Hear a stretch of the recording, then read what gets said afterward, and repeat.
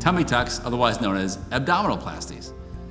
There have been all kinds of stuff written up in the literature, and if you go online, and you're online, you're looking at me, you'll read about different tucks, lipoabdominalplasties and vaser and all kinds of different things.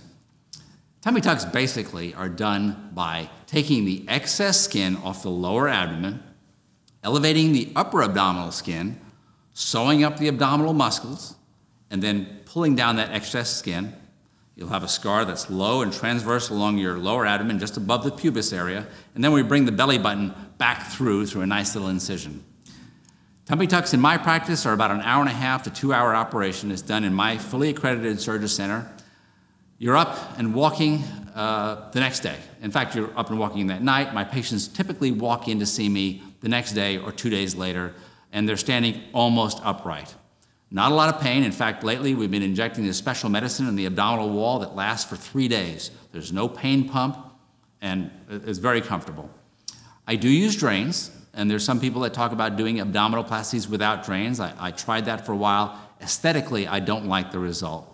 Oftentimes we'll do a little bit of liposuction in the hips to make it all blend very nicely. Oftentimes we'll do a little sculpting of the tissues underneath the skin to give a little bit more of a natural crease down the middle, or a little bit of a sulcus or a furrow to make it look more natural.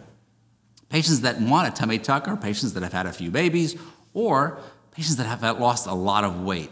So patients that have had a gastric bypass or a lap band often will have lost 75 or 100 or 150 pounds, and we have to do a tummy tuck on them. Sometimes we have to do what's called a complex tummy tuck, where there's so much skin, maybe there's a midline scar as well as a transverse scar. But a routine tummy tuck is a transverse scar. Recently, I published in one of our national journals my experience with over 300 consecutive outpatient abdominoplasty procedures. We had no major complications.